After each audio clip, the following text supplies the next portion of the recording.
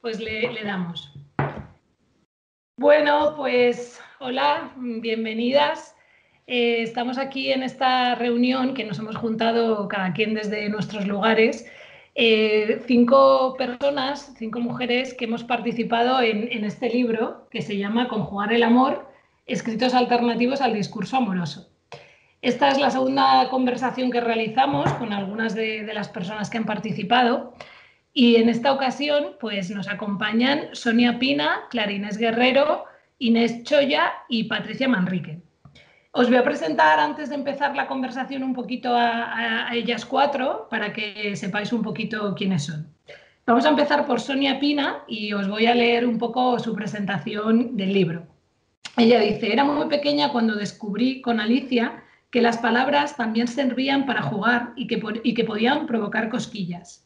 A través de ellas me he movido todo este tiempo, alternando relatos con escritos jurídicos y vuelta a los relatos y a los escritos, en bucle narrativo sin destino alguno, pero con mucho disfrute, ficcionándome, creyendo firmemente que esto también es activismo y que lo que escribo nunca es del todo mío, es la voz de muchas.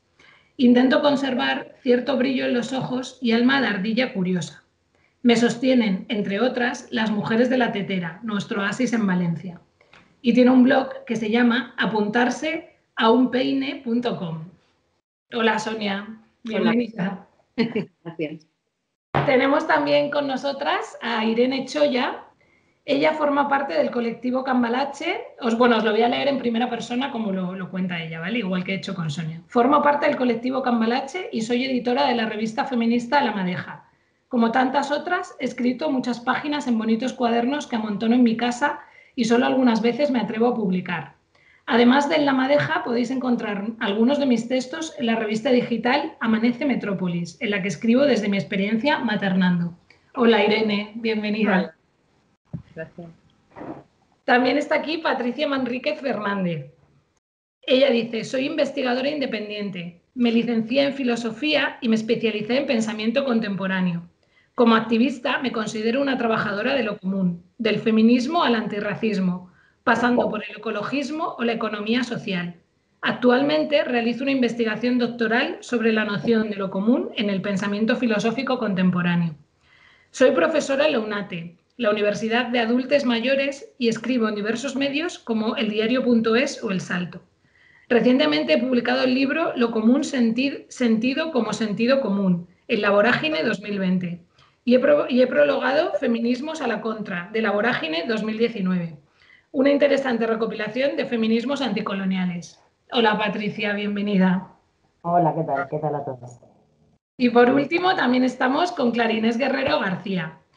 Nací en Pasto, en el sur andino de Colombia. Me aproximo a los 70 años y en medio de todos estos tiempos revueltos, que de distinta manera han estado a lo largo de mi vida, he comprobado que el sentimiento y el pensamiento de la libertad desde la ética de la solidaridad han sido mis aliados, para que pueda decir, parafraseando a Pablo Neruda, confieso que he vivido.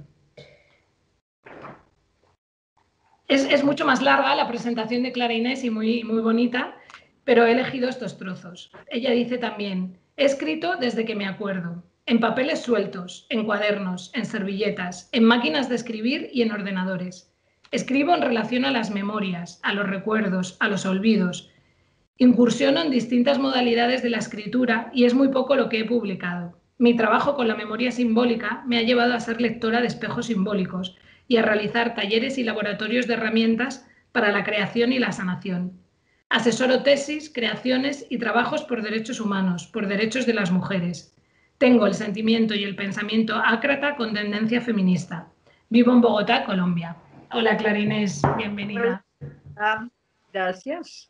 Pues muchas gracias a las 4 por estar aquí. Me emociona mucho esta conversación con vosotras en torno al libro Conjugar el amor. Y nada, un poco me gustaría conversar en primer lugar en torno a cómo ha sido para vosotras la invitación a participar en este libro, ¿no? A escribir en este libro, ¿no? Un poco a mí me movía en este libro invitar a personas que tuvieran como dos características, digamos, ¿no? Una era que fuera gente interesada en este repensar el amor y las relaciones, en cualquiera de sus formas, y otra que le motivara a escribir, ¿no? O sea, mi intención no era invitar nada más a gente que se considera bajo la etiqueta de soy escritora, sino me bastaba con gente que estáis motivadas con la escritura, ¿no? O que es importante en vuestra vida de alguna manera la escritura, ¿no? Y me gustaría que conversáramos un poco en torno a esto, ¿no? ¿Por qué decidisteis responder a esta invitación que yo os hago? ¿Y qué significa la escritura para vosotras, ¿no? ¿Por qué es una manera de expresaros o algo que os motiva o algo que os alimenta? Entonces, no sé si alguien quiere romper el hielo con esta pregunta.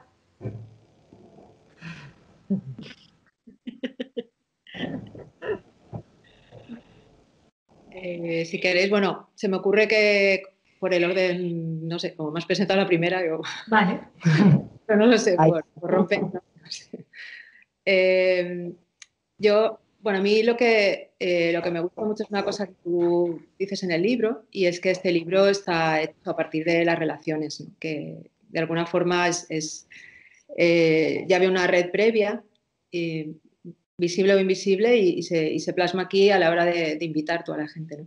Entonces yo, bueno, coincide que varias de las personas que están en el libro, incluida tú, empezando por ti, pues teníamos ya una relación hecha a partir de talleres que tú habías venido a dar a la tetera. Y para mí fue muy importante porque era como una continuación de reflexiones que habíamos tenido tú y yo y con otras mujeres. Y si es a través de la escritura, pues me motivaba mucho más, porque en ese momento estaba intentando darle un impulso también a escribir más que lo que venía haciendo, y me sirvió para desatascar también. De hecho, no sé si te lo he dicho, pero tu texto me desatascó y me permitió luego seguir escribiendo más cosas. Fue como un impulso nuevo, ¿no?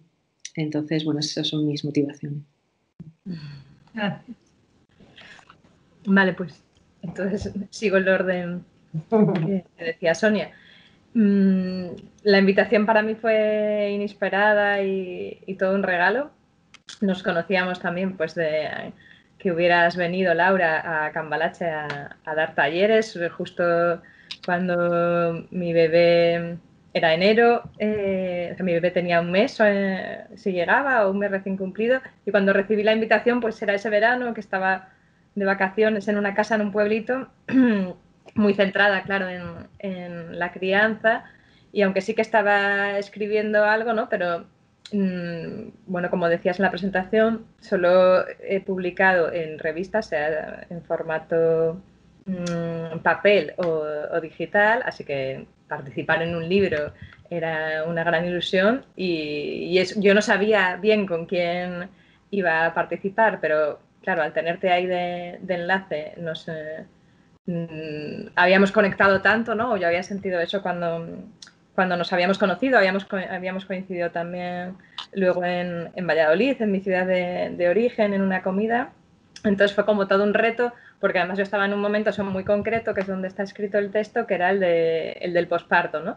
Entonces también te había dicho, sí, me apetece mucho, pero yo ahora solo puedo pensar en el amor desde este lugar. Me sentía totalmente incapaz de salir de ahí, ¿no? Y también fue, ahora lo veo como con mucha más distancia, ¿no? Pero entonces, que te lo decía así tuteante, de no sé si será un buen lugar para un libro que quiere pensar el amor. Ahora lo veo mucho más claro que sí, que es interesante, que por qué no, ¿no?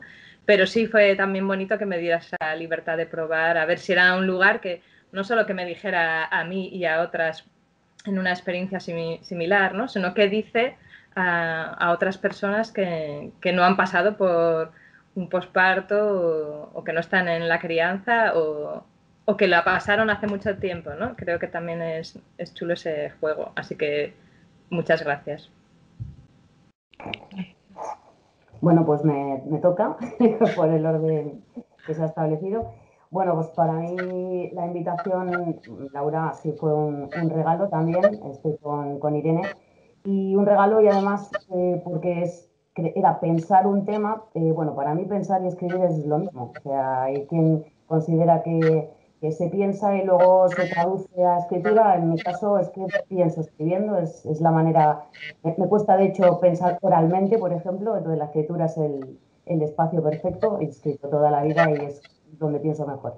Y eso me parecía un regalo y un reto, el pensar y escribir el amor, que para mí es un tema esencial, que nunca estará lo suficientemente tratado y bueno, es un motor social, porque creo que en el libro lo que se ha plasmado y cabía esperar que se plasmara es que el amor no es solo el amor en las relaciones, sino en las relaciones de lo que se denomina pareja, sino en un sentido muy amplio, de muchas formas de amor, y no solo a personas, pues a objetos, pasiones, animales. Pues pensar eso me parece que es un reto que siempre está ahí, que siempre es interesante.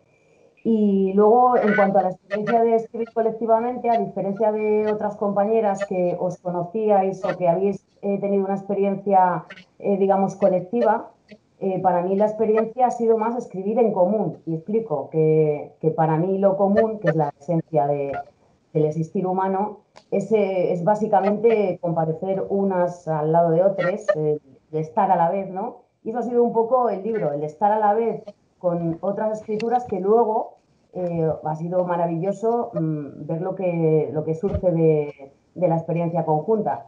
Pero eso para mí no ha sido tanto una escritura colectiva como una escritura en común.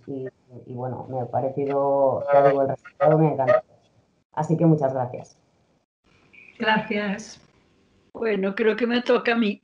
A mí me hizo mucha ilusión. Realmente cuando Laura me dijo, sentí que, ay, qué bueno poder hablar sobre el amor desde distintas perspectivas y parada en distintos lugares. Y eso era un poco la idea que tenía en torno a la propuesta que tú nos hacías. Y me pareció, yo tampoco sentí en el colectivo, estoy de acuerdo contigo, Patricia, sino que yo sentía que era como armar un rompecabezas, donde desde distintas posiciones y desde distintas maneras de ver el mundo podíamos hablar y desde distintas edades. Creo que yo soy como la tatarabuela de todas, pero pues era desde distintas edades. Y me parecía maravilloso, porque a mí la pregunta sobre el amor ha sido una pregunta que le he tenido desde muy joven. Y sobre todo del amor, no en esa perspectiva de los amores comprimidos o de los amores normatizados, sino el amor como una expresión del ser humano y como una manera vital de existir. Entonces, el poder hacer este proyecto me pareció maravilloso y me sentí muy contenta de hacerlo y lo hice con mucho gusto. Además, incursioné en algo que no había hecho, que eran monólogos para teatro. Yo había hecho monólogos para obras de teatro, pero no específicamente el monólogo así, y eso me gustó mucho. Qué bueno, muchas gracias.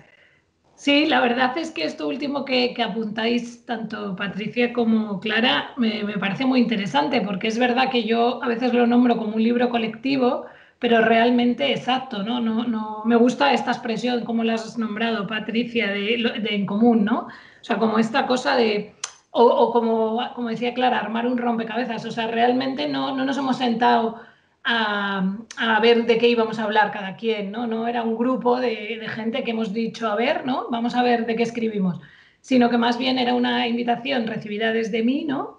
Y que cada quien, es verdad, uniéndolo con lo que dice Irene, habéis escrito desde la total libertad, ¿no? O sea, eso para mí sí que era súper importante, era dar una libertad en cuanto al contenido, ¿no? Que era un poco lo que decía Irene, sobre si tenía cabida o no que el contenido tuviera que ver con su vivencia del amor en ese momento, ¿no? Como que ella lo dice además muy bien en el texto, que es lo que tiene en este momento, ¿no? En este momento lo que tiene es hablar de su amor relacionado con la maternidad, con la crianza.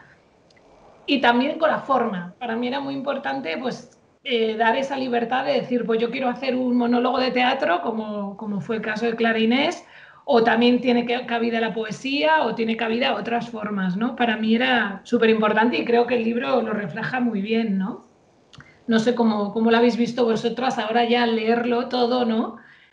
¿Cómo habéis visto vosotras esa mezcla de tonos, ¿no? Porque es muy variado el libro, es muy diferente cada texto.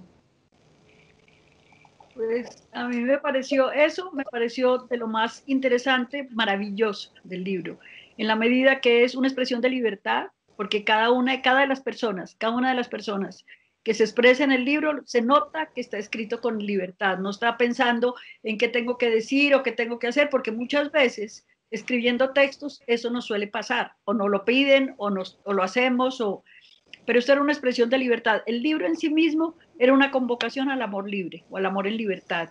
Y eso me pareció que era precioso y lo percibí en todo. En todo el tejido completo, conjugar el amor desde la libertad. Realmente esa es la sensación que yo tengo con el libro. Qué bueno.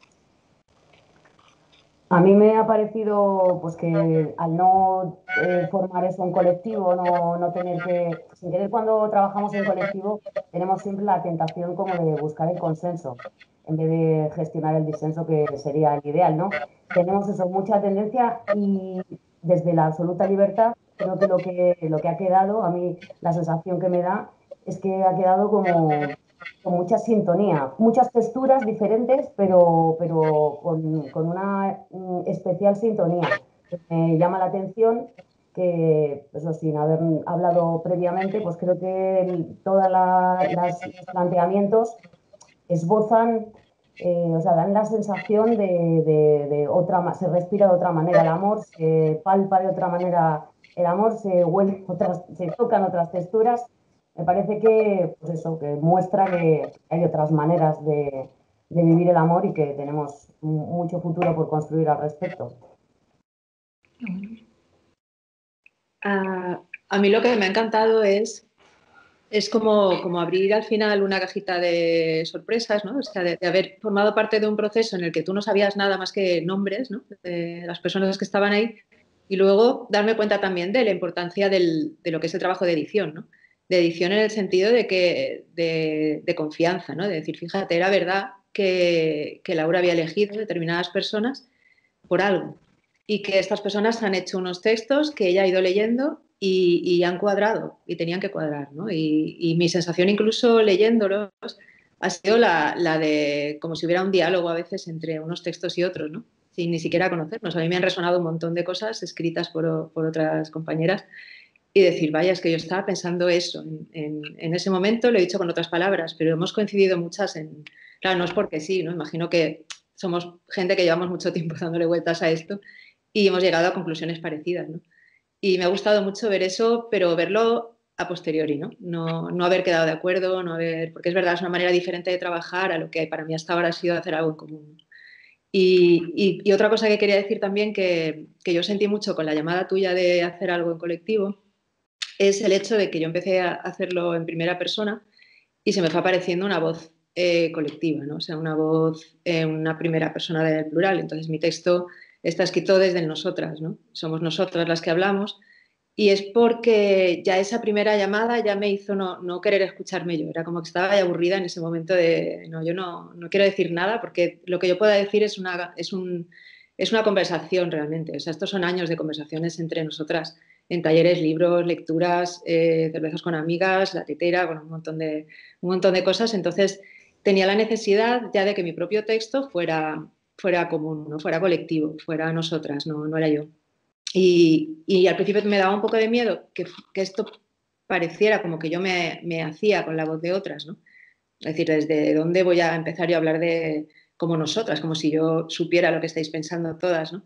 Pero me di cuenta de que no, ese nosotras no era hacerme con la voz de otras, sino apoyarme en ellas, ¿no? Era más bien un nosotras de escribo como cogidita de la mano ahí del resto, ¿no? De vosotras, porque sois mis interlocutoras en todo este tiempo y necesitaba meter esas voces ahí, esas conversaciones, esos audios ahí como he podido, esos registros distintos con personas reales que existen, todas son, a veces el nombre no es el que es, pero son conversaciones reales, diarios reales, eh, que de alguna forma necesitaba que fuera colectivo también el propio texto. Pues bueno, yo con la experiencia de editar la revista feminista La Madeja, tenía la experiencia desde el lado de la edición, también pues de lanzar sobre un tema, abrir la convocatoria a personas concretas, porque las invitábamos, ¿no? A veces más cercanas, a veces menos, y también a jugar con los lenguajes. Claro que esta vez me tocaba estar al otro lado y no tener ni idea de lo que se estaba elaborando, ¿no? Entonces también era un lugar nuevo para mí. Sí que sentí totalmente esa libertad, como hablábamos, Y sí que, si he llegado hasta ahí, sí que es fruto de haber probado a través de la revista, y ahí es donde Laura entonces me conoce también, cómo necesitamos encontrar una voz. Yo vengo de un colectivo en el que desde el principio casi tenemos una editorial y hubiera sido fácil hacer cosas, y sin embargo hace ya mucho tiempo pues nos habíamos dado cuenta de que las mujeres del colectivo no éramos capaces de escribir, y darnos cuenta de que no era algo que nos pasara individualmente, porque teníamos algún problema, sino, pues como pasa tantas veces en esto de los feminismos, ver que no nos dábamos, no nos reconocíamos la autoridad para escribir. Y también fuimos dándole vueltas a esa cuestión que también podía estar relacionada con el lenguaje. En unos movimientos sociales que privilegiaban el ensayo, pues ver que si nos abríamos a otros lenguajes y nos atrevíamos a jugar, ¿no? A jugar por encontrar nuestras voces, que van cambiando a lo largo del tiempo, pero que no tenían que encuadrarse en algo, ni siquiera en esto es un ensayo, esto es un poema, ¿no? Entonces, el libro ha sido como seguir en esa línea, que a mí me parece que funciona muy bien por cómo te sientes escribiendo, pero luego cómo recibes, ¿no?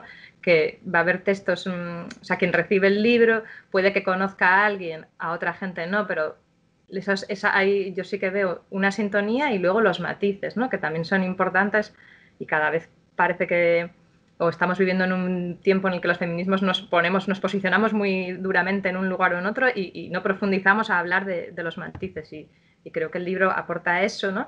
El decir, bueno, pues descubro a gente que no conocía, de esta me puedo esperar qué va a decir, pero esta otra no. Y además me lo dice de diferentes maneras. Si no me llega un texto, me va a llegar otro, ¿no? Y yo creo que eso es también interesante cuando jugamos con el lenguaje. A mí cada vez me interesa más eso, porque creo que abre la puerta a que escribamos más, ¿no? Y también ahí lo relaciono con eso que decías de invitar a gente que no seamos escritora, pero que sí nos mueve es el escribir, ¿no? Y creo que habría otra, o sea, que hay mucha gente que eso nos mueve, ¿no? Pero que no nos hemos atrevido, a lo mejor, por eso, por no encontrar en qué sitio nos dan esa libertad para escribir, y desde una voz que sí que sintamos propia, y que no sea ese agradar o hacer lo que esperan que haga, ¿no? Entonces, yo creo que el libro sí que se nota, lo que creo que lo decías, Clara, tú, ¿no? Que sé que todos estos reflejan que están escritos realmente desde ahí, y no están encorsetados, ¿no? Eso me ha gustado mucho. Qué bien, qué bien. La verdad que sí que, o sea, me alegro de escuchar que me imaginaba, ¿no? Que todo esto estaba ahí, pero me alegro mucho de escucharlo decir así tan claramente, porque bueno, yo estoy totalmente de acuerdo con vosotras, pero durante el proceso sí que te entra a veces, no sé si a ti como editora a veces también de la revista Irene te pasaba, pero como esta duda de, ay, todo esto va a tener sentido, ¿no? Porque claro, para mí era maravilloso esa libertad y ese dejar, pero luego, o sea, porque no estaba, en verdad no estaba pensando mucho en nada, en nadie más, o sea, no estaba pensando luego en cómo sería eso recibido, ¿sabes? Simplemente estaba pensando en lo que yo quería, ¿no? En el deseo y en lo que quería construir con vosotras, ¿no?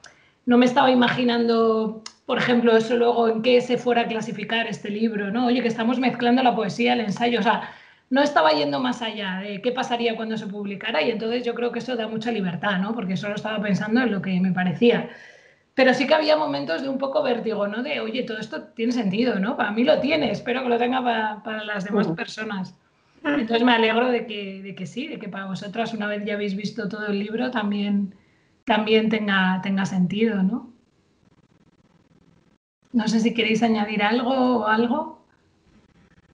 Bueno, yo en mi experiencia sí da vértigo. Yo creo que en este caso creo que sí que conocías a todo el mundo, ¿no? O sea, que la invitación, lo que decía Sonia, que también viene de la relación, y que aunque el libro sea una escritura en común y no realmente colectiva, con algunas de las personas sí que habías tenido espacios colectivos, y sabías que podía haber de sintonía, y luego que ahí ya tendrías que contestar tú lo que supieras más o menos de la escritura.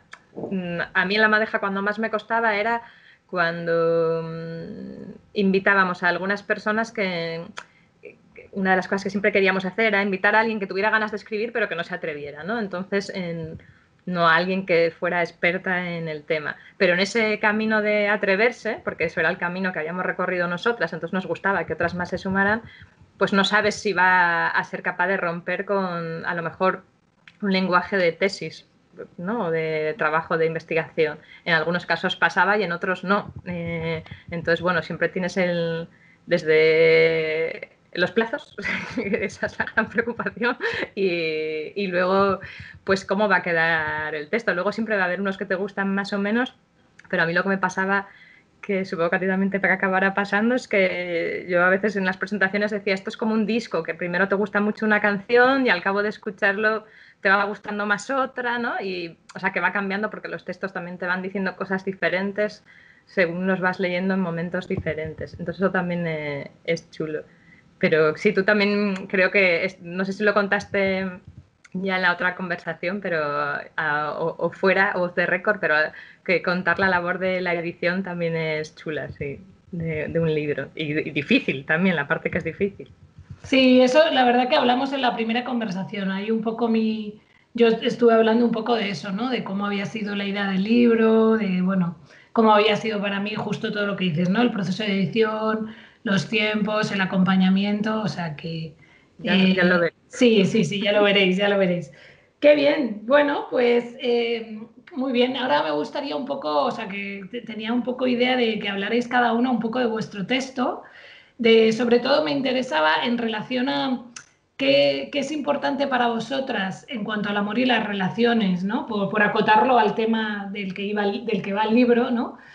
Eh, y que está reflejado en vuestro texto de alguna manera, ¿no? ¿Qué es eso importante para vosotras que habéis reflejado en este momento? Porque claro, también es lo que decís, en los textos estáis hablando a lo mejor de momentos vitales muy concretos o de experiencias o de situaciones, ¿no? Pero ¿qué es lo que era importante para vosotras que está ahí reflejado en vuestro texto, ¿no? Y antes de que cada una compartáis, sí que me gustaría leer un trozo de vuestros textos, ¿no? Un párrafo de cada uno de vuestros textos. Entonces, si os parece bien, leo el de una y contesta, ¿os parece? Entonces, vamos a empezar voy a empezar por el orden que están en el libro, ¿vale? Por hacerlo de esa manera. Entonces, voy a empezar por el de Sonia, que es un texto que se titula Asamblea.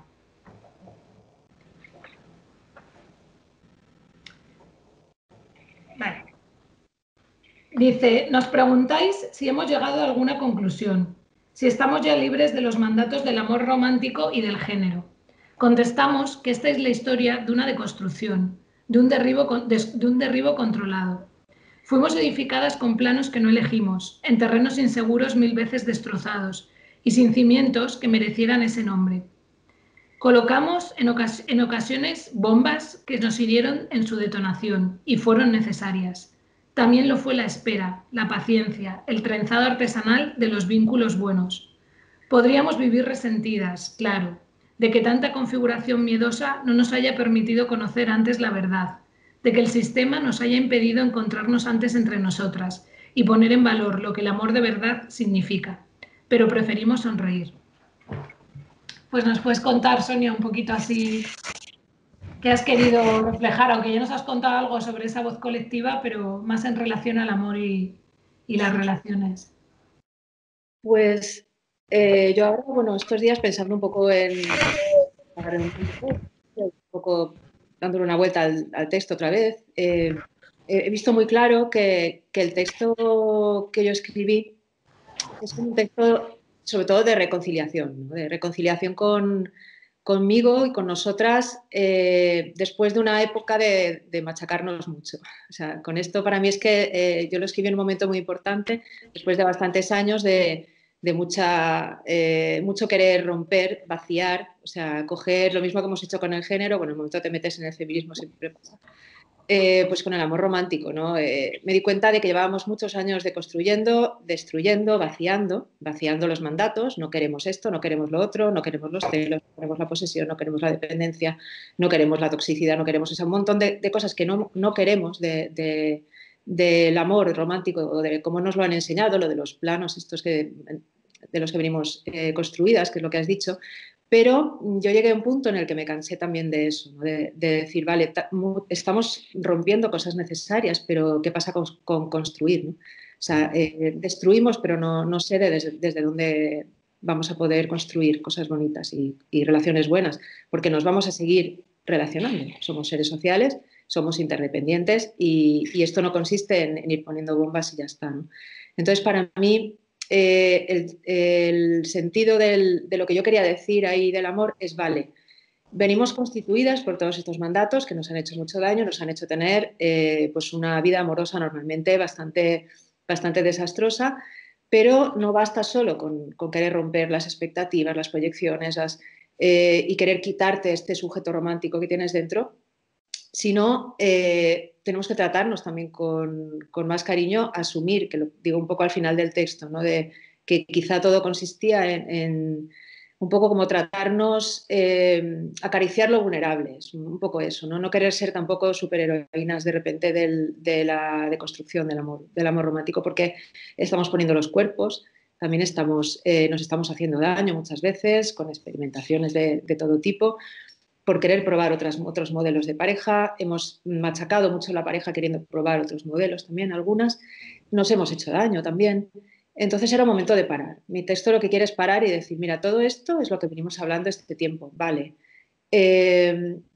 Muy mal todo, muy catastrófico el mandato, pero desde dónde construimos, ¿no? Y por eso la imagen de la viejambre, bueno, también en mi texto se refleja lo que, bueno, lo colectivo femenino, que para mí se viene representando como en tres ejes, que serían la tetera, que es física, ¿no?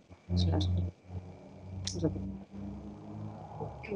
la Comuna de Viejas, que es un proyecto abstracto que tenemos desde hace muchísimo tiempo, por eso lo del viejambre que hablo en el texto. El texto está escrito un poco como desde el futuro, las viejas ya tiradas en el césped, diciendo, fíjate que tampoco era para tanto, ¿no? O sea, por culpa de haber luchado tanto contra esto, nos hemos perdido darnos cuenta que el amor es esto también, ¿no? Estar nosotras aquí tiradas en el césped y no solo coger el pico y la pala y machacar al amor, ¿no? Y luego el tema de la banda de pájaras, que también es como un proyecto bueno, una idea de mujeres escribiendo y tal. Bueno, digamos que está todo ahí metido, todas esas conversaciones, pero sobre todo desde la reconciliación, desde como dice una amiga, darnos pomadita, ¿no? Ella siempre dice, vale, vamos a darnos un poquito más de pomadita, vamos a tratarnos bien. Hay una frase ahí que lo dice que es en mi texto, que es, Sonia, y si dejas ya de construirte y empiezas a sacarte brillo, ¿no? Que es un poco eso. Vale, sí, vamos a romper todo, pero tampoco estamos a hacer algo que no seamos solo sujetos del miedo, ¿no? Y de los mandatos horribles, ¿no? Vamos a ver qué construimos con esto. Y me vino muy bien escribirlo en ese momento, fue muy terapéutico para mí, porque me di cuenta del punto en el que estaba realmente, un poco cansada ya de eso, ¿no? Cansada de romper, y realmente me gustó mucho, bueno, en el texto de Patricia también podemos ahí como dialogar un poco con esto, el tema de releer. Yo leí hace como 10 años a Alain Badiou el tema del amor de dos o el amor de uno, ¿no? Desde el uno. Y yo recuerdo que haber leído aquello y dije, vale, pero a lo mejor dos no es el número, ¿no? Entonces, tirarme luego unos años experimentando de otra forma, queriendo ampliar, haciendo amores como más extensos, redes más extendidas de amor. Y de repente ahora al volver a tu texto y releer aquello, me ha gustado porque de esto te digo hace como 10 años, ¿no? Y volver otra vez a leer aquello era, vaya, me está gustando cómo después de haber machacado todo este tiempo no solo el uno, sino el dos, quizá a lo mejor sí que se puede hacer un dos bonito, ¿no? Es bueno, me coloqué un poco ahí, me recordó como ha sido como cerrar un poco el círculo también, ¿no? Y no machacar porque sí los vínculos de a dos en el momento dado, que yo durante mucho tiempo los he cuestionado mucho, ¿no? Y bueno, va por ahí, pero bueno, con esto no quiero decir que la reflexión haya acabado, porque ahí sí, bueno, esto es lo del amor, pero bueno, ha sido para mí este texto como una parada en el camino, ¿no? Para reflexionar y reconciliarme con lo que somos y con lo que tenemos también. Qué bien, muchas gracias. Yo ahora, o sea, que os invito también a las otras si queréis hacer algún comentario sobre el texto de Sonia o algo sobre lo que ha dicho, ¿no? O sea, que podemos generar esta conversación. A mí me gusta mucho de tu texto, Sonia, sí, eso, cómo vas hilando como muchos temas, ¿no? O sea, temas por decirlo de alguna manera, porque no sé ahora qué palabra usar, pero como muchas cosas importantes, ¿no? O sea, para mí tu texto habla de muchas cosas, como decías, que salen en los demás textos, ¿no? Habla de la libertad, habla de la sexualidad, habla de muchas cosas, ¿no? O sea, como del erotismo, me refiero, o sea, habla de lo colectivo, habla también eso de los mitos, o sea, no sé, es como que englobara muchísimas reflexiones importantes para mí también, ¿no? En cuanto a las relaciones. Y eso me encanta. Y luego me encanta esa voz colectiva que tú has usado, esa voz plural, ¿no? Y porque, vamos, me remite mucho a algo que, o sea, para mí eso tenía mucho que ver con el sentido que yo quería que este libro tuviera, ¿no? Entonces es como súper bonito para mí, ¿no? Cuando recibí tu texto, eso fue como muy chulo, ¿no? Decir, ah, qué guay, qué bien refleja lo que yo estaba pensando sobre este libro, ¿no? Bueno, de hecho estás en el texto también. Ahí reflexionamos con Laura sobre la libertad y luego cuando pide el texto tuyo sobre la libertad digo, claro, Qué guay. estás ahí, sí.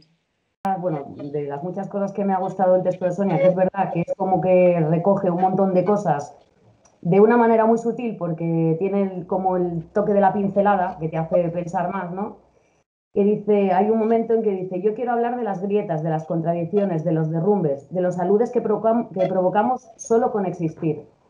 Y pues es que el amor, y esto que voy a decir, se toca con algo que dice, que se entiende también en el amor romántico, pero es que claro, todo lo que dice el amor romántico no lo vamos a poder tirar, porque es que hay cosas que no nos queda más remedio que rescatar porque forman parte como de la parte más esencial, ¿no?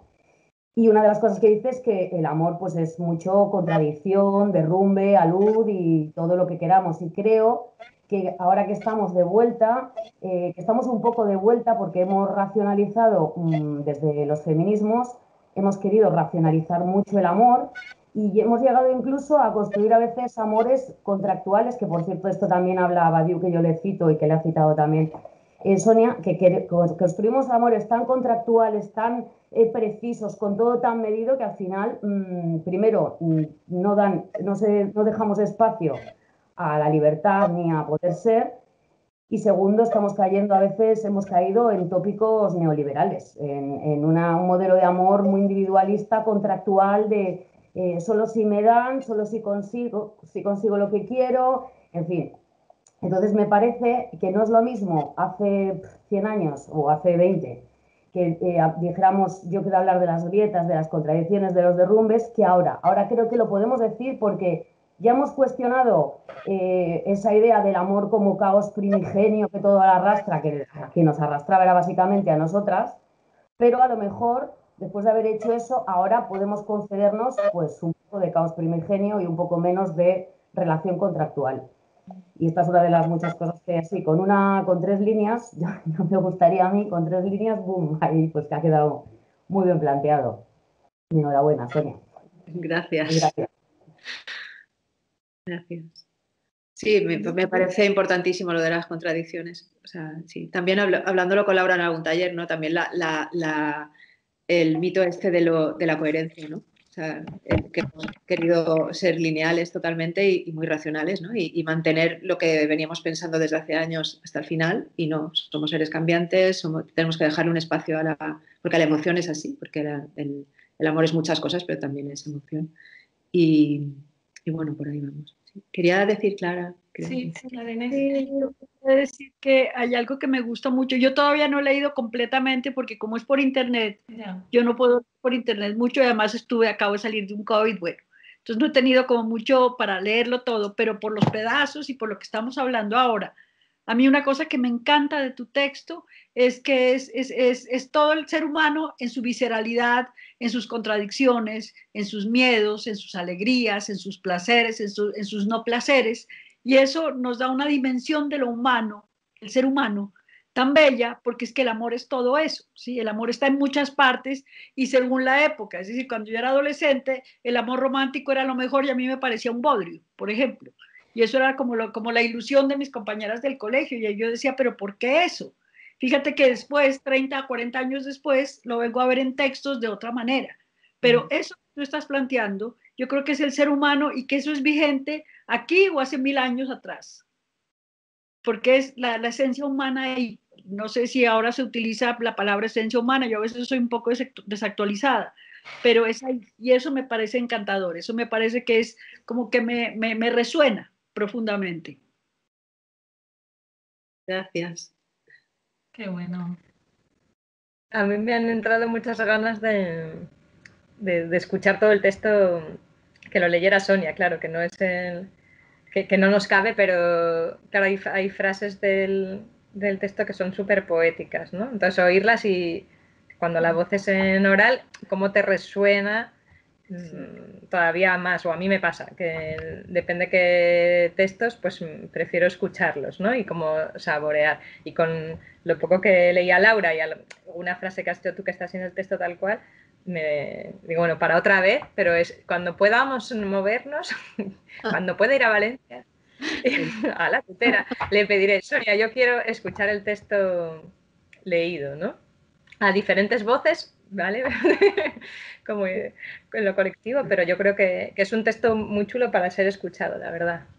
Porque hay muchas cosas que cuentas que nos han pasado y nos han pasado en conversaciones, ¿no? Yo creo que recoge, a mí me gusta mucho como primer texto, porque recoge gran parte de lo que es nuestra experiencia, ¿no? Haber hablado tantas veces y estar cansada, mantener alguna cosa, otra decir no puedo con esto.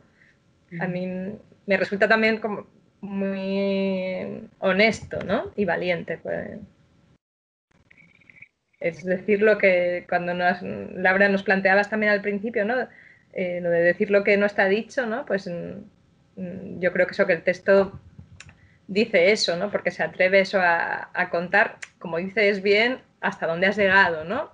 Que ya seguirás y estaría bien también dentro de 20, 30 años a ver dónde, cómo va, ¿no?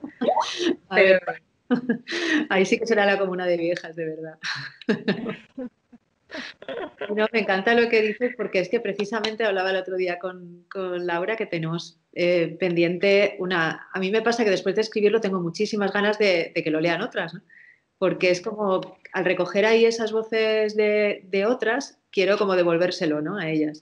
Entonces hay un proyecto me apetece muchísimo, pero cuando nos dejen reunirnos a más de 2 personas, que ahora con esto no podemos, de juntar a varias de la tetera y que lo lean, ¿no? O sea, hacer como una lectura colectiva y que cada una lea un trozo, porque es como, a ver cómo funcionan esas voces, así, esa primera persona del plural, dándoselo a ellas, ¿no? Y si se hace y se graba, lo que sea, te lo envío. Sí, se te va a cumplir el deseo, Irene. No sabemos cuándo, pero se te va a cumplir. Sí, la verdad es que ahora que lo has nombrado, Irene, sí, ese texto, o sea, yo ahí sí que no tuve ninguna duda en que fuera el primero, precisamente porque me parecía eso, ¿no? Que esa voz colectiva era muy simbólica de lo que venía después, ¿no? Si queréis, seguimos con el siguiente, ¿os parece? Y luego, si no, tenemos un rato al final para poder continuar y así. También por el orden, vamos a seguir con Irene, el orden que está en el libro de textos. Entonces voy a leer también un parrafito del texto de Irene que se titula Repensando el amor, una vez más, desde una experiencia materna. Este párrafo que voy a leer se titula Soledad. Me descubro muchas veces sintiéndome sola, aunque quizá la palabra exacta no sea esa. Quizá sea más acertado decir que me siento incomprendida. ¿Cuántas horas de mi vida me habré pasado hablando de amor con mis amigas? De amor de pareja, por supuesto. O más bien de enamoramiento o de desamor, que el amor feliz y tranquilo no tiene historia. Ahora tengo un nuevo amor y me cuesta compartirlo, aunque no sea siempre ni feliz ni tranquilo. Precisamente de lo que me cuesta hablar es de sus recovecos, de sus capas profundas. No tengo referentes, no sé contármelo ni a mí misma, y esa primera incomprensión, la propia, asusta, pero es la del entorno la que duele. Qué bello. Vale. Pues si nos puedes contar, Irene, un poco sobre qué querías reflejar en tu texto o qué es importante para ti. Bueno, yo lo cuento un poco, ¿no? el embarazo y todo lo que vino después, pues me sacudió mucho más de lo que esperaba, ¿no? Yo esperaba cambios, pero no tantos. Y cambió, entre otras cosas, pues muchas de mis creencias feministas, ¿no? Y eso hizo que de repente me quedara muy sola, ¿no? Las compañeras de los grupos feministas en las que estaba en ese momento, la Madeja y luego un grupo de autodefensa, no estaban para nada ahí. Y yo sentía la necesidad de contar lo que me estaba pasando, de darme cuenta de que durante mucho tiempo pues no había sabido ver y seguramente no había sabido escuchar lo que habían tratado de decir otras compañeras que se habían convertido en madres y seguramente se habían sentido muy solas y habían desaparecido de los colectivos, ¿no? Entonces, tenía muchas ganas de llamar la atención sobre eso, de, yo he hecho esto, por favor, no lo hagáis, ¿no? De explicarlo. Es como, he sido durante muchos años, yo no pensé que fuera a ser madre, me apeteció ser madre, he sido madre a los 40 y durante eso muchos años era algo que yo no veía, me reía, hacía bromas, ¿no? Entonces, luego sentía como que tenía que compensar eso, ¿no? Y hablar de lo que no me habían contado, de lo doloroso, lo ambivalente y lo solitario, pero también de lo rotundamente hermoso y de los aprendizajes y tal y como siempre había hecho, pues cuando me había enamorado, cuando había experimentado, cuando, ¿no? O sea, con amigas y con amigas feministas dándole muchas vueltas, ¿no? Y de repente, eso, al feminismo parecía que este amor no le interesaba tanto. Sí que es verdad que desde cuando lo escribí ahora han pasado justo 2 años y hay un boom editorial, yo creo, de muchas mujeres feministas maternando, contando cosas, ¿no? Desde los ensayos o lo diario, la poesía y también poniendo a las madres en la literatura en otros papeles que no sean con los mandatos de género que tanto habíamos querido cargarnos, ¿no? También en la maternidad. Entonces, por un lado estaba eso, por otro lado estaba, bueno, pues igual que cuando hicimos la madeja sobre amores, nos había parecido que las amistades, el lugar donde nos solemos colocar, era un lugar interesante para las relaciones de parejas o el número que deseemos, ¿no? Porque solíamos darlas más libertad, más espacio. Pues yo me propuse de aquellas preguntas y palabras que nos habías lanzado, escoger algunas y sin darle tampoco demasiadas vueltas, sino una escritura muy rápida, porque apenas tenía tiempo, y muy desde el cuerpo, que era también ese es el momento. Ahora no sería capaz, escribiría desde otro sitio, supongo, pues ver hacia dónde me llevaban, ¿no? Y jugar hablo mucho de mí como madre o ponerme en el lugar de la criatura y contar desde ahí, pero a la vez estoy hablando claro, yo lo veo claro, no sé si funciona para el resto, pero de relación de pareja o de relación de amistad potente y que me sirva, ¿no? Ese acompañar, ese saber estar a la distancia adecuada, de no imponer, ¿no? Pero sí estar presente. Eso que para mí es el aprendizaje constante ahora mismo en la crianza, de cómo estar ahí, pero no apresar, superproteger o imponer mis deseos, pues creo que me sirve para pensar otras relaciones también, ¿no? Entonces el texto creo que pretende eso, por un lado decir, hey, hablemos de esto, por favor, que no solo me pasa a mí, sino a otras madres feministas que no encuentran el lugar y se sienten también solas y además eso puede ser también un lugar interesante para pensar los amores en general. Esa era la idea. Sí, a mí, o sea, escuchándote, vamos, que yo ya te lo he dicho, pero a mí el texto de Irene, que lo que me pareció desde el primer momento, ¿no? que me lo mandó, es un texto muy valiente, ¿no? O sea, es la palabra que yo usaba. ¿Por qué? Porque me parecía que estaba diciendo con mucha verdad cosas, ¿no? Que a veces no, a mí misma, ¿no? O a otras personas creo que nos puede costar nombrar, ¿no? Solo nombrar, ya no escribir, ya escribir me parece, o sea, escribir para publicar, quiero decir, ¿no?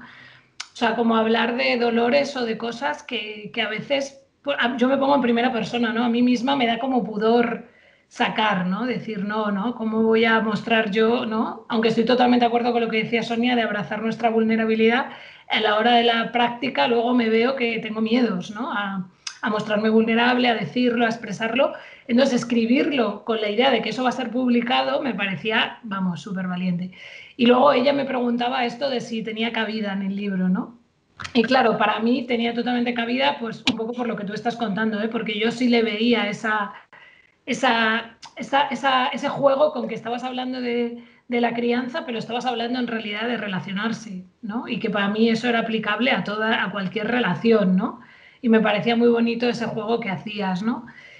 Y entonces sí, claro, o sea, es un poco lo que os decía antes, ¿no? Para mí la verdad es que todos los textos tenían sentido, todos en el libro, ¿no? Luego otra cosa es el vértigo de a ver si para los demás también lo tienen. Para mí lo tienen, no sé cómo lo vivirán los demás, pero para mí estaba claro, vamos. Y tu texto, eso, ¿no? Me parece además que hay mucha verdad en ese texto. Tu verdad, ¿no? No verdad absoluta, porque una cosa que pretende el libro y que además yo creo que o sea, se ha cumplido totalmente en todos los textos es, que lo digo creo que en el epílogo, es alejarnos de esos dogmas o de esas verdades absolutas. No digo que tu texto tenga una verdad absoluta, pero sino que yo veía que había mucha verdad tuya de lo que estabas viviendo, ¿no? Y que eso me parecía muy valioso para un libro como este. No sé si las otras queréis compartir algo sobre el texto de Irene o sobre lo que habéis escuchado. Sí, yo quisiera decir que me gustó mucho, es decir, no lo he leído todo, como les explicaba, pero de lo que estoy oyendo, me gusta mucho el tema de la maternidad, que es un tema tan difícil, tan complejo, y que siempre, no importa en qué época de la vida estemos, hay un punto en que uno siente la soledad. Y me parece que eso es fundamental y la valentía de decirlo, porque parecería que si uno va a hablar del tema de la maternidad está como haciendo una apología de los roles, dicho pronto y mal, como dicen ustedes allá en España, ¿sí? Y realmente lo que hay allí es una parte esencial del amor y de la expresión del amor y sobre todo la responsabilidad para la autonomía, para la libertad, para todo lo que hemos dicho en teorías, que hemos hablado y que hemos tratado de practicar, se concrete en una personita a la cual hay una gran responsabilidad nuestra en términos de qué tipo de ser humano esa personita que está en esa cuna. ¿Qué es lo que nosotros, porque ahí hay una parte nuestra que es, queramos o no, es la que está conformando esa persona. Le está dando nuestra y de la pareja y de los abuelos y de los tíos y de todo el mundo, pero fundamentalmente mía. Y eso me parece muy bello con la manera como lo planteas en lo que escuché. Es como yo proyecto allí muchas cosas sin que esté sin que esté coartando libertad, ni que esté haciendo que tenga mi verdad, sino desde su propia verdad, que la va tejiendo y la va haciendo, cómo se construye esa autonomía y esa libertad, que es finalmente como el sentido total de la libertad en el amor, del amor libre, que es lo que estamos planteando en el libro. Y eso me pareció precioso. A mí me ha gustado mucho, yo que no soy madre, la sensación de lo bien que encajaba el texto en el contexto del libro total, ¿no?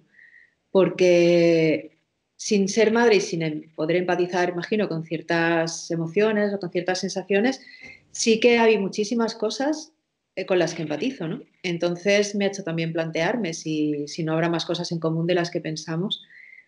Si una vez quitas los mitos, ¿no? Como pasa siempre, si quitas un mito y quitas el otro, al final resulta que igual se parecen más las relaciones madre-hija o relaciones, al final son relaciones, ¿no? En fin, no creo que haya tanta diferencia y yo creo que tú sí que lo plasmas eso en el libro. Me gusta mucho también cómo tratas desde esa perspectiva de la maternidad, pero cosas que acabamos de decir precisamente cuando hablábamos de mi texto, ¿no? El tema de la coherencia, por ejemplo, ¿no? El no necesitar no querer ser coherente, o sea, el momento que lo dices, ¿no? De enviar al carajo la coherencia. Y me gusta mucho también un trocito cuando hablas del miedo, porque hay una cosa que me gusta, que también está relacionada con lo que decía antes Patricia, de que lo hemos racionalizado todo. Y es que a mí me gustan mucho las experiencias, o sea, yo creo que hay que dejarse que a una las experiencias la transformen. ¿Por qué? Porque nos han educado demasiado y nos han machacado mucho con esto de la individualidad, la identidad, el tú mismo, que tienes que ser tú misma, y dices, ¿y yo misma quién soy? ¿No? Entonces parece que cualquier cosa que te vaya a lanzar a algo que no conoces te va a transformar, y eso es como, eso nunca, ¿no? A mí que no me transforme nadie. Y dices, no, si estamos en constante transformación toda la vida. Entonces hay que dejar que nos transformen también. Entonces hay un trozo en el que dices esto de tenía miedo a que, espera, que sin gafas no soy nadie. Tenía miedo que esa nueva relación me hiciera cambiar, a dejar de ser quien era, en convertirme en una desconocida. Tenía razón, lo que no esperaba es que me gustase tanto. Es un poco como sí, dejo que las cosas me transformen, ¿no? Y está bien, y resulta que el resultado igual es que me gusta y todo, ¿no? Y eso es aplicable a todas las relaciones, creo. A mí una cosa que me encanta del texto de Irene es que exista ese texto en el libro, porque creo que el trabajo que hace ella de poner en palabras su experiencia, creo que es una asignatura pendiente que tenemos en los feminismos, el hablar mucho más del amor entre madres e hijas y entre hijas y madres. A mí me pasa como Sonia, yo no soy madre, pero soy hija. Y muchas veces he pensado en el amor maternal en las dos direcciones, porque pues tengo una excelente relación con mi madre y la analizo muchísimo. Y eso me parece que hablar de que ahora mis hermanas, por ejemplo, están siendo madres, mis amigas, muchas están siendo madres, y a casi todas les pasa lo mismo, no se reconocen en las estantes de las librerías, hay muy pocas cosas, empieza a ver, pero hay muy pocas cosas, hay muy poco trabajo, o sea, hay muy poca presencia, y es la poca presencia que tiene la maternidad en general en la sociedad, que algo que es un trabajo tan increíble, que a mí precisamente porque no soy madre me parece tan complicado, tan grandioso lo que hace, y no tiene espacio. Entonces eso, vamos, es uno de los síntomas más brutales y violentos del patriarcado, el que la maternidad, que es algo que está a la base de nuestra supervivencia como especie, pues es que esté silenciado por completo. Entonces creo que es muy importante que emerjan experiencias desde el ámbito literario, desde el ámbito ensayístico y desde todos los ámbitos en qué consiste la maternidad, y que le demos el lugar que se merece. Creo que este tipo de trabajos son esenciales, vamos, en ese sentido.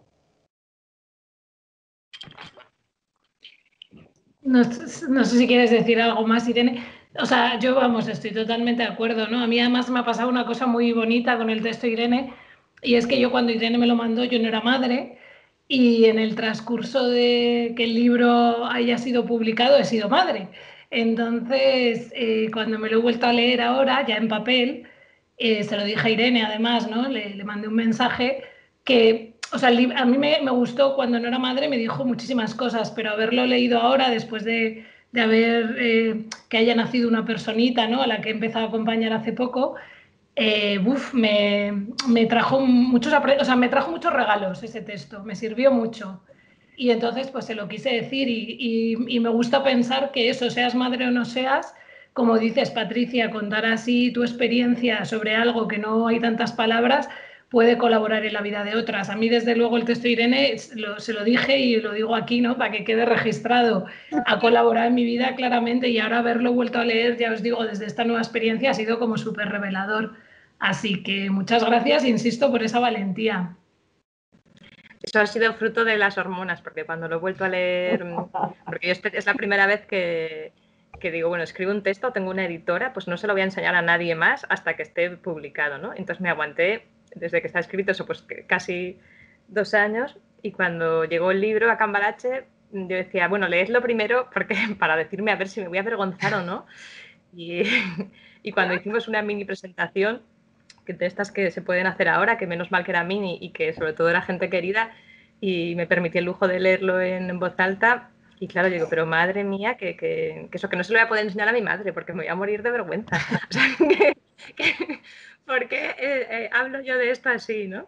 Pero bueno, fue como me salió, y yo creo que también, por lo que dices ahora, Laura, pero o sea, creo que en este tiempo que necesitaba referentes, pues los que he encontrado de tipo más diario y de atreverse a contar, pues son los que más me han ayudado, ¿no?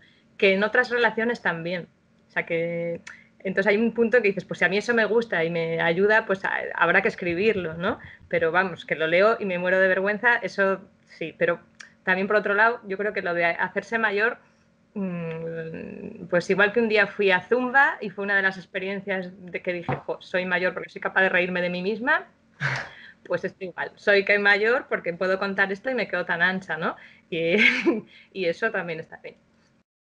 Qué guay, muchas gracias. Vale, pues vamos a pasar ahora al texto de Patricia. Voy a leer también un trozo. El texto de Patricia se llama De la escena del 1 a la escena del 2, pensando el buen amor desde la filosofía y los feminismos. Y he elegido nada, un párrafo que está precedido por un título que dice La escena del 2. El amor es una apuesta, es riesgo, el riesgo de la autenticidad, de colocarse delante del otro otra como otro otra y colocarte como otra que eres incluso para ti misma. Solo con autenticidad, solo con libertad, ya lo decía la Behavior, no sé si lo digo bien el nombre, puede florecer un amor que merezca la pena.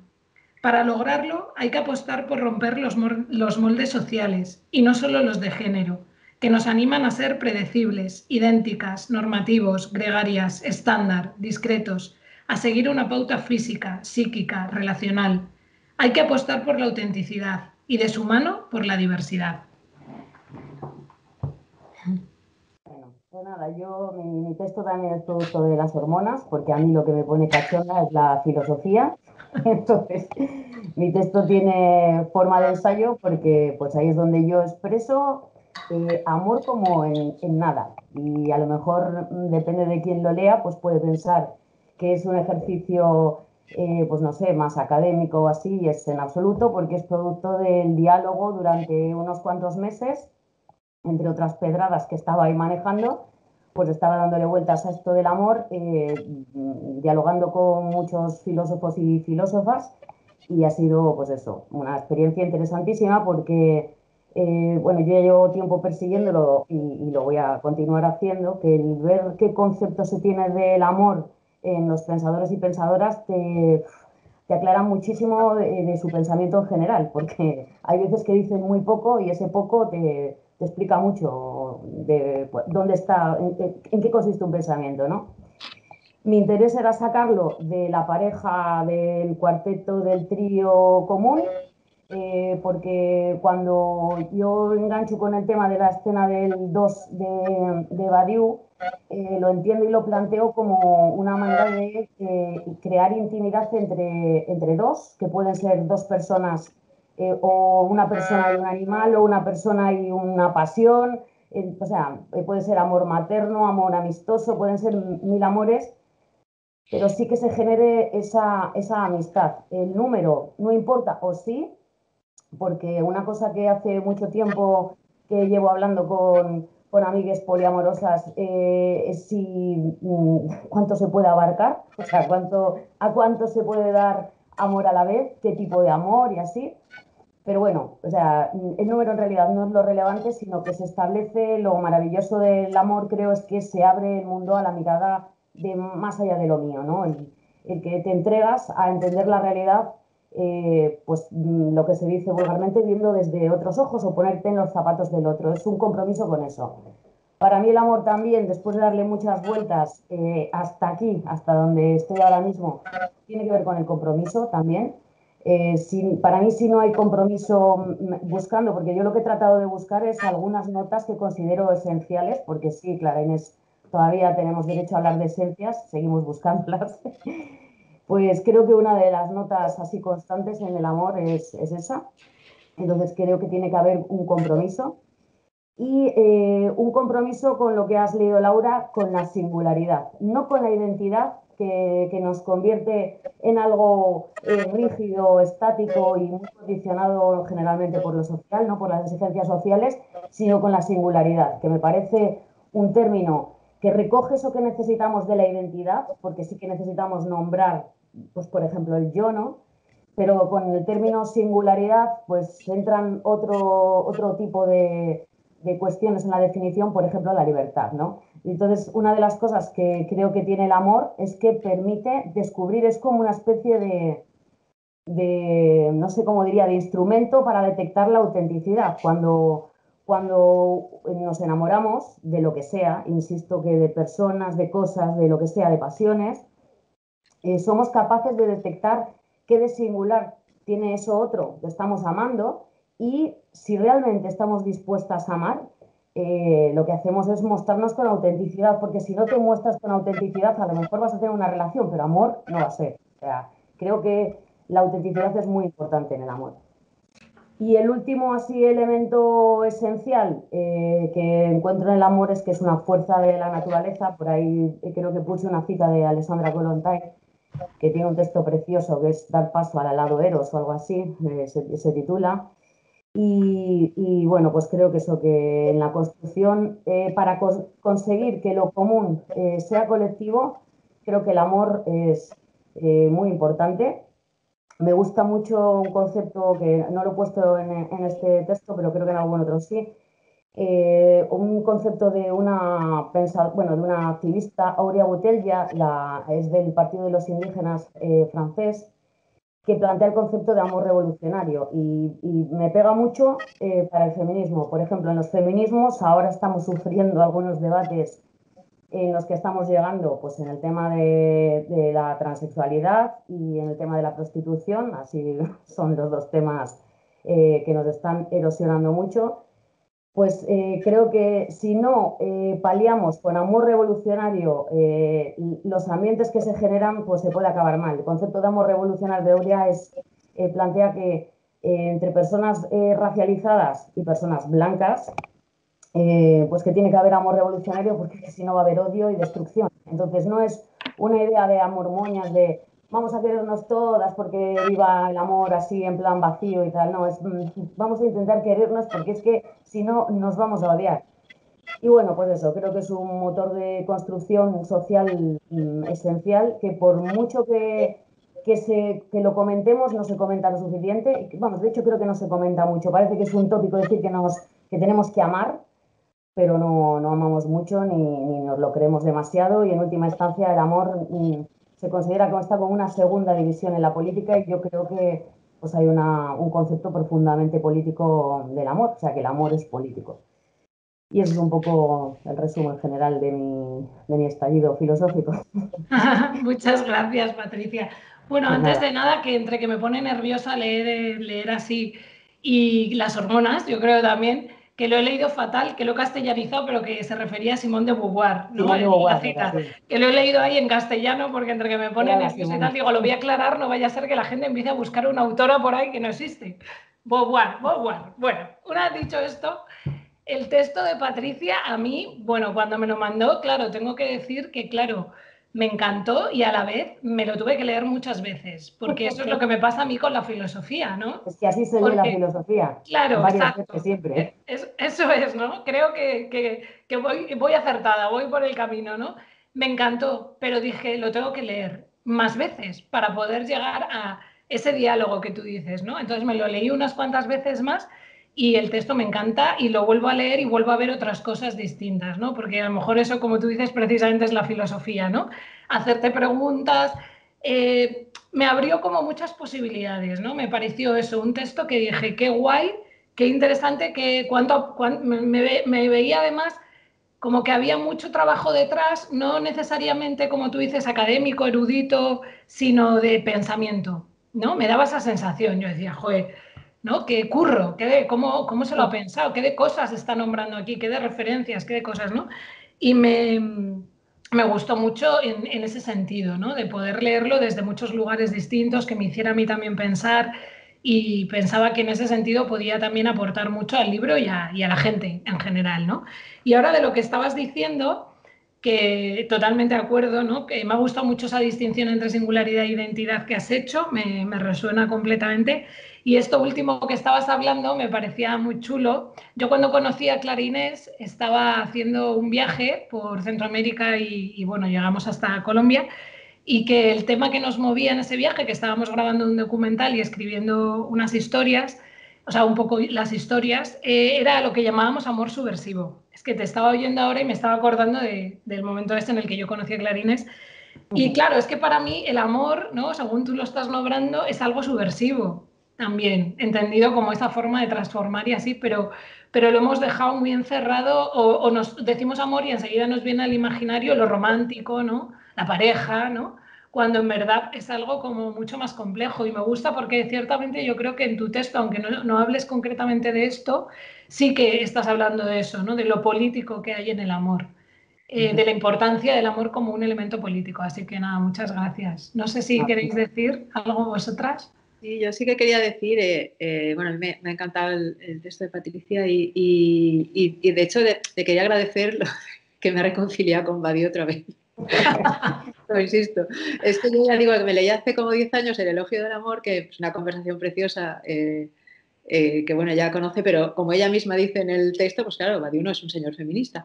Entonces, y tiene claro, unos desvaríos a veces, claro, vamos. tiene, ¿no? Entonces eso también hace con estas cosas que hacemos nosotras también de apartar totalmente, vale, Badiou se queda fuera y pasan los años y claro, que tú retomes aquí y lo pongas con tus palabras, de repente he vuelto a coger toda esa maravilla, porque realmente a mí me parece una maravilla de texto, pero que yo lo había como tachado un poco. Entonces, escucharlo, cómo tú hablas de él, cómo tú lo transformas, cómo en tu texto es otra cosa también, pero tomas un montón de cosas de las que él dice, me ha como reconciliado con él, ¿no? Y me ha dado ganas incluso de volver a leerlo, porque me parece maravilloso. Y una de las cosas que me gusta más que dices en tu texto, que también dice él, es esto de que él prefiere hablar de construcción amorosa, ¿no? Más que de acontecimiento o experiencia.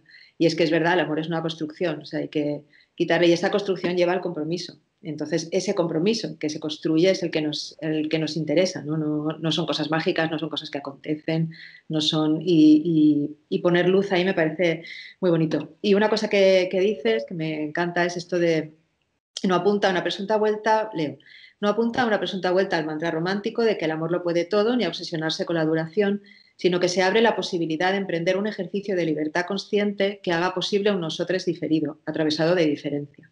Entonces es un poco ahí donde yo me puedo ver cómoda y ponerme a querer, o sea, es todo esto, claro, hay muchísimo por pensar desde lo que decíamos desde el construir, ¿no? Desde dejar de romper cosas sobre el amor, decir, no, qué cosas tiene, ¿no? Qué potencia tiene el amor, vamos a construir desde ahí, ¿no?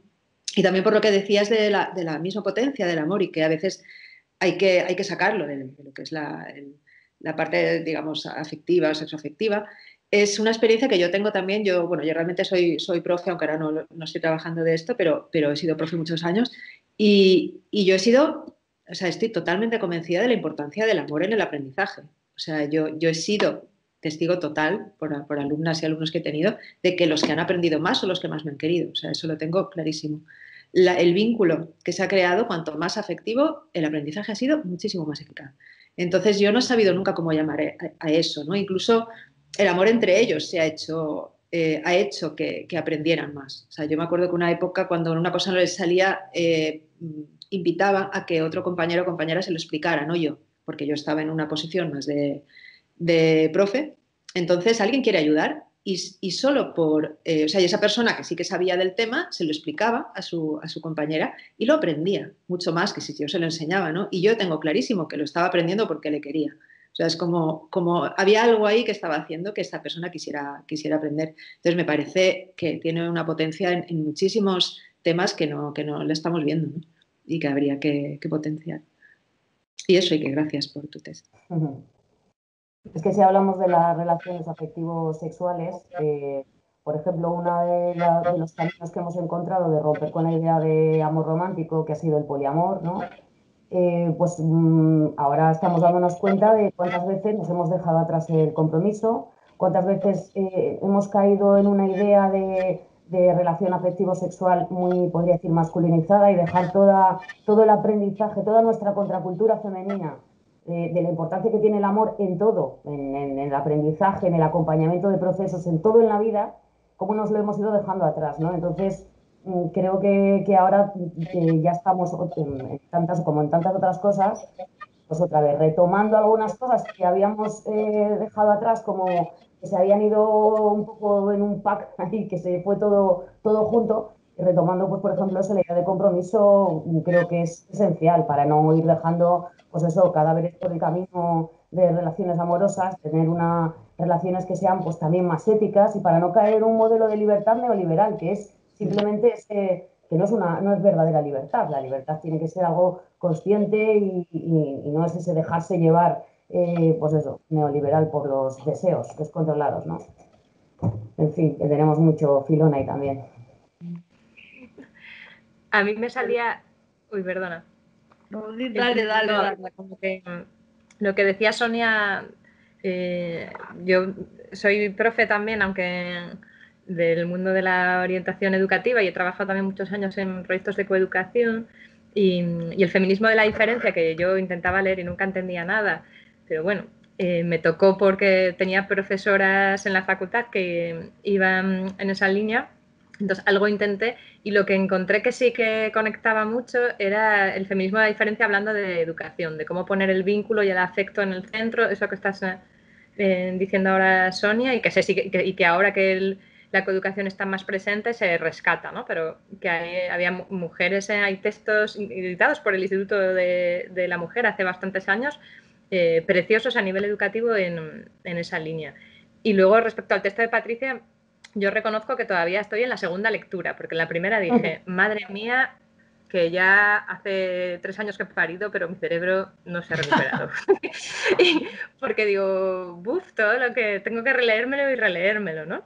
Pero en la primera lectura, ya todas las cosas que me decía y que me resonaban, que también tienen que ver con el texto primero de Sonia, ¿no?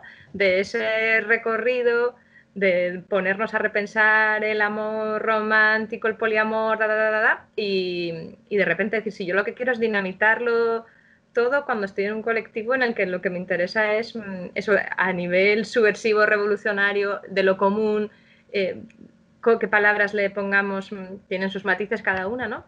Pero ir por ahí a decir qué amores son los que aportan ahí, y no estar a veces tanto en mi ombligo, ¿no? Porque si no también era dedicar... Yo personalmente hubo un tiempo que dije, pues he salido de las conversaciones que tenía con mis amigas de la adolescencia para tener otras, pero dedicar mucho tiempo a un tipo de relaciones y no a otras, ¿no? Entonces, querer salir de ese lugar. Y textos como el tuyo, aunque ahora eso me cueste bastante leerlos, también porque, claro, los leo a esas horas y tan cansada, ¿no? Pues me dan ganas además de leer a mucha gente que vas citando, ¿no? Entonces también muchas gracias, porque se notaba el currazo, ¿no? Lo que dice Laura, de cuánto curro hay detrás del texto. Así que gracias. Bueno, yo un mini consejo no para mi artículo o mi capítulo, sino en general para leer filosofía. Cuando se lee poesía no hay ningún problema en leer un poema y leértelo 23 veces, o coger un trozo de un poema y estar obsesionado un mes con ese poema. Pues que la filosofía hay que leerla igual, no se puede leer, vamos, llevo 46 años que tengo, no, pero vamos, llevo 30 años leyendo filosofía, y no se pueden leer los libros enteros, ni siquiera los capítulos enteros. Es que hay que coger el trozo que te motive y darle tus vueltas y contrastar tu pedrada con la persona con la que estás leyendo, pero leérselo del tirón, es que no, claro, para el que lo escribe ya se lo sabe muy bien, porque yo me entiendo mucho a mí misma, pero yo cogería por trozos, como se hace con la poesía. En general, en la filosofía creo que se lee mejor así, de a poquitos, para degustarlo y ver, porque la idea es que te haga pensar, sobre todo, no tanto que te digan lo que piensen otros, como que te haga pensar lo que ellos piensan o ellas. Lara, perdona que me lancé en medio. No. Bueno, a mí realmente en el trozo que nos leíste, porque no lo he leído todavía, lo que me suscita fundamentalmente es preguntas.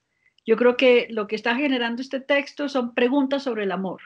Y eso es lo que hace la filosofía también, es preguntar.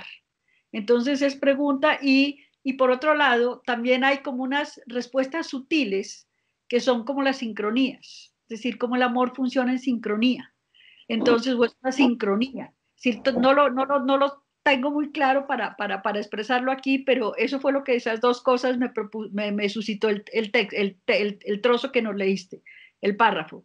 Fue preguntas, y las preguntas sobre el amor, sobre las distintas expresiones, maneras, formas del amor. Como seres humanos existimos, el amor se expresa de 1000 maneras y se concibe de 1000 maneras. Y por otro lado, lo de las sincronías, es decir, el amor está en relación al amor subversivo, es decir, el amor es una sincronía, es por dónde es, y vuelvo y me hago la pregunta. cosa que me encantó. Es decir, a mí todo lo que me produce, me genera preguntas, me gusta, porque me lleva a pensar muchas cosas. Qué bueno. Muy bien, pues vamos ahora con el texto de Clara Inés, que se titula Monólogo del amor inútil, y he seleccionado un párrafo también que dice: la práctica del amor inútil cuesta trabajo y cuando lo logras es como una iluminación que te aligera la carga de la vida. Entiendes que no es necesario sufrir y asumir a las personas amadas como fardos pesados, llenos de obligaciones emocionales, y cuando asumes amar sin ninguna utilidad conocida, las personas se transforman en autónomas y livianas. Ahora hace una acotación, porque es un monólogo teatral, dice: se mira en el espejo como si fueran otros ojos. Y continúa: alivianar el amor es la clave para que se exprese libre y creador, y también sanador. Suena utopía, porque nos cuesta aprender la libertad. Pues no sé si nos quieres contar. Bueno, realmente para mí el tema del amor inútil ha sido como un tema recurrente a lo largo de mi vida. Y el amor inútil, ¿por qué? Porque el amor es una utilidad en una sociedad utilitaria, normatizada, neoliberal, donde hay funciones, es decir, todo está en función de la familia, o en función de la pareja, o en función de las amigas, de los amigos, en función de, pero un amor que no esté metido en una norma y que no sea útil, es decir, que para lo único realmente que el amor puede ser útil para mí, es decir, para lo que me significa no en la utilidad, sino en su inutilidad, es a partir de que es tranquilo, es sereno, es liviano, no tengo que cumplir ningún acuerdo, no tengo que hacer nada que me impida realmente amar en términos de lo que yo siento que puedo amar, en términos de lo que yo como persona lo explico. Yo como persona tengo mil condicionamientos y mil cosas. No estoy negando eso, pero sí entender como que esa inutilidad. En algún momento digo por allí, ¿a mí qué me importa? Es decir, el a mí qué me importa me liberaba de muchas cosas. Me liberaba de la propiedad, me liberaba del condicionamiento, el de la conducción. Entonces, poder entender eso. Después, leyéndolo de nuevo, pienso que como siempre uno cree de las cosas, o me pasa a mí, de lo que escribo, ay, me faltó esto, no aclaré esto, pero después pienso que no, que lo que me interesa es que genere algo, que el texto genere algo en términos de la inutilidad. Básicamente eso, y el ensayo de hacerlo como un monólogo de teatro es porque lo empecé a escribir como un cuento y no me resonaba. Después como un ensayo, que eso lo hago mucho, también ensayos, y no me resonaba. Entonces yo dije, ¿por dónde lo cojo? Y entonces lo de hacerlo como un monólogo y generar una conversación con el gato y con el café, que además no aclaro ahí que yo digo un tinto a las 6 de la mañana y es un café. En Colombia el tinto se llama café, ¿sí? Entonces el café se llama tinto. Entonces como que sentí que eso me podría dar como elementos para poder volver ligero un tema que aparentemente era tan denso. No sé qué más decir. Gracias. A mí cuando me mandó el texto Clara Inés, bueno, me gustó mucho por muchas razones, ¿no? Pero el hecho de que fuera sobre el amor inútil me encantó porque, bueno, Clara Inés ya lo ha dicho antes, nosotras fuimos vecinas un tiempito corto que yo estuve ahí en Bogotá, en La Calera, y ya habíamos hablado mucho sobre el amor inútil. Bueno, Clara Inés me había hablado mucho a mí sobre el amor inútil y a mí me había parecido muy interesante, ¿no? Hemos tenido muchas conversaciones sobre eso y me gustaba mucho como...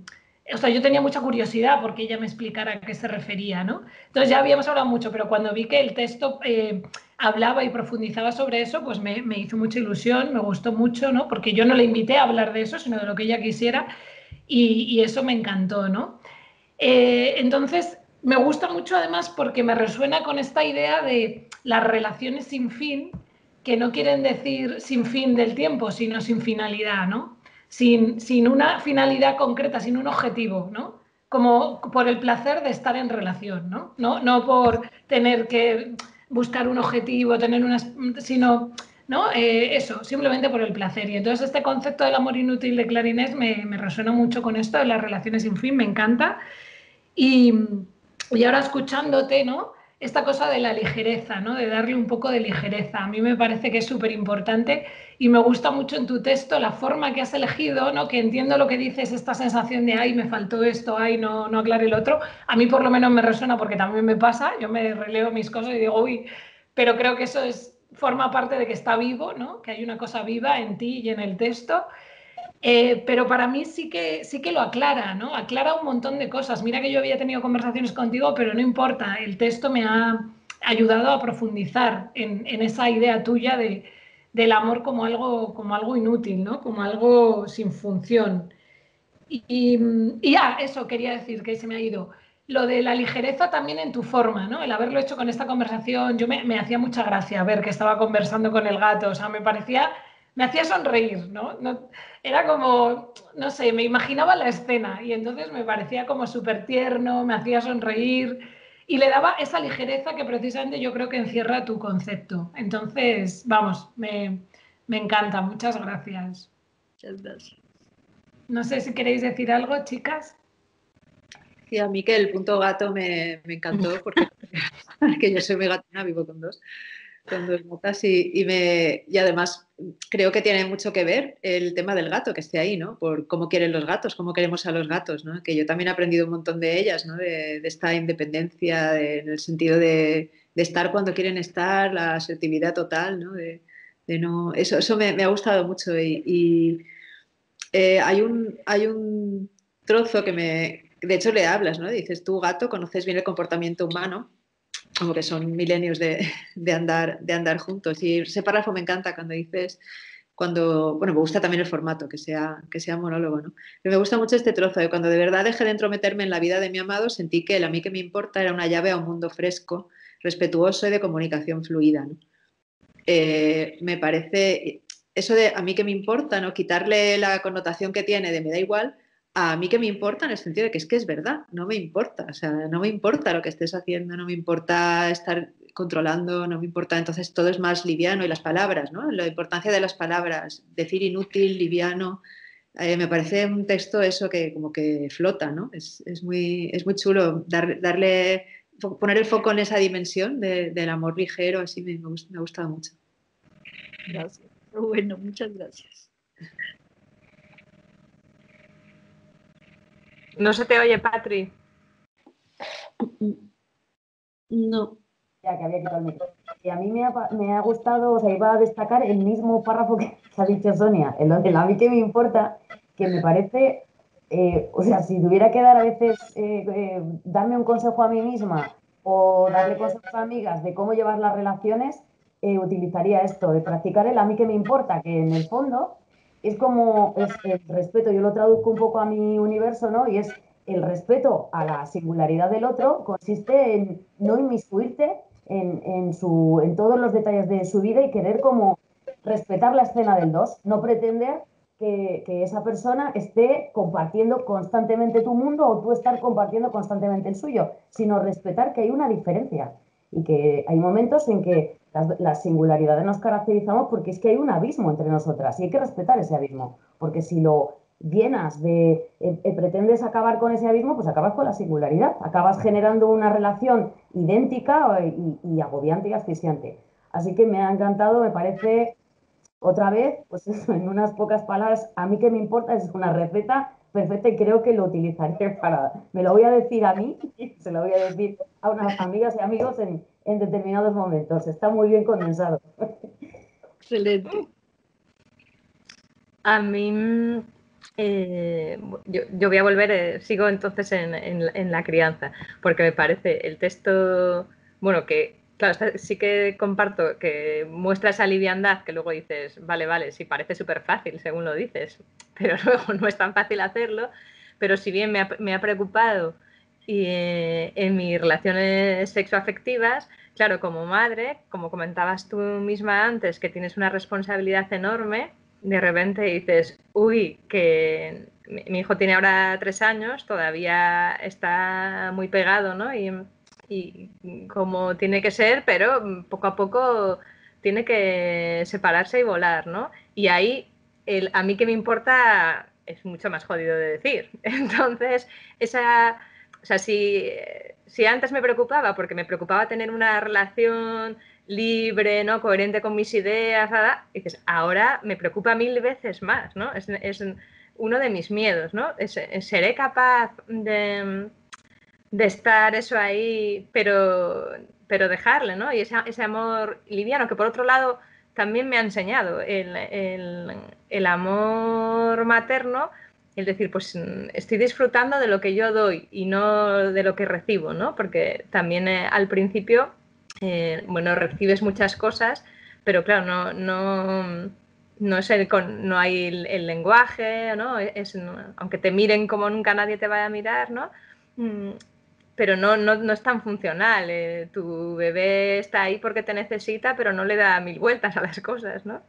Bueno, no sé, o sea, me hizo pensar mucho en las relaciones de pareja, pero también en este otro amor que a mí que me importa, que aún así, y lo hablábamos yo creo que en aquel taller en el que había estado en Cambalache, Laura, hablando de... O sea, yo en uno de los ejercicios ponía como ejemplo precisamente el amor de mi madre, de ese saber estar dejándote, ¿no? Dejándote equivocarte, dejándote tener la vida que tú quieres, aunque no sea la que ella querría, y decir, buf, pues es una de las formas de amar más potentes que yo he sentido, ¿no? Porque me han dejado ser y han estado ahí. Entonces yo quiero ser capaz de hacer eso. Lo leo y te imagino como madre y como abuela diciendo, qué bien, ¿no? Que yo quiero ser como tú de mayor. Así. Pero, ¿sabes una cosa que a mí que me importa también, y tomándolo en el concepto filosófico, la singularidad? Patricia, muchas gracias por eso que dices ahí, pero yo creo que hay muchas cosas que sí, es decir, hay momentos con los hijos. A mí el otro día, hablando con una de mis hijas, me decía, es que a mí alguien me decía que nosotros estamos vivas de milagro, ella y su hermana, ¿sí? Y era porque yo las dejaba muy sueltas a que hagan muchas cosas. No era que no tuviera atención en lo que estaban haciendo, pero no quería estar aprensiva impidiéndoles crecer. Entonces, el que me importa es eso, es como con la pareja, pues si se va y todo, pues vaya, haga lo que tenga que hacer, que la relación, si yo tengo certeza de un amor correspondido, es yo porque tengo que estar hurgando los bolsillos, o hurgando la mente, o hurgando la maleta del niño, o el diario de la niña, el celular del novio, no sé, es decir, ¿qué necesidad tengo yo de estar inmiscuida en lo que no me corresponde? ¿Hasta dónde se construye esa autonomía que tú bien llamas singularidad? Es decir, la singularidad tiene un punto de autonomía. ¿Hasta qué punto se respeta y se entiende? Ahora, es muy difícil también. Hay momentos con las hijas adolescentes que uno quisiera estar metida dentro de ellas para evitarles cosas, pero pues eso es todo un reto que tú tienes como persona si estás planteándote el amor libre, ¿no? El amor en libertad, que eso es muy bello, ¿sí? Qué bueno. Pues muchas gracias. Yo creo, ¿no? A no ser que tengáis algo así muy importante que decir, que podemos ir cerrando aquí esta conversación. Muchísimas gracias. Yo creo que ha quedado ahí como o sea, una buena reflexión de cada uno de vuestros textos, del libro en general. Y bueno, muchas gracias por este ratito y también por vuestros textos. Así que no sé si queréis decir algo así de despedida. Gracias a todas, me lo pasa muy bien, está muy a gusto.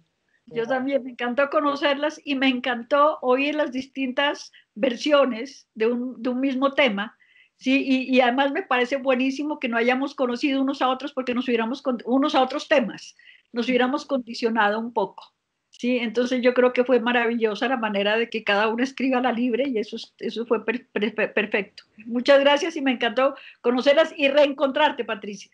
Muchas gracias.